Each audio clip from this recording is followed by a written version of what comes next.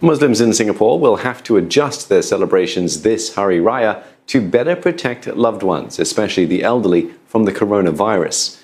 In a Facebook message, Minister in charge of Muslim Affairs, Masagos called on people looking forward to the festivities to do the right thing by adhering to circuit breaker measures.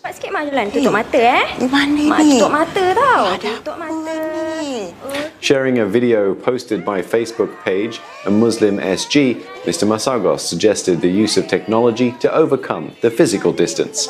Even though it isn't the same as previous Hari Rayas, he said ties will only grow stronger, united by the shared belief that they are staying away to protect loved ones.